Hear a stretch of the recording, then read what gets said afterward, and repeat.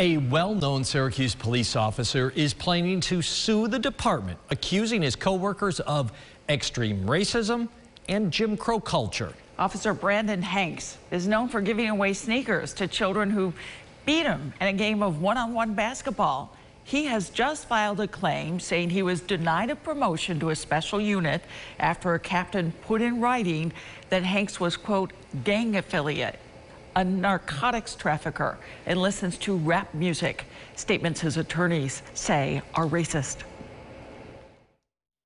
It's a significant black eye if it's true to the Syracuse Police Department.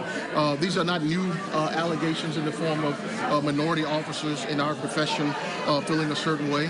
I can tell you that as an African American being in this business for nearly the past 30 years, being black and blue is a real thing.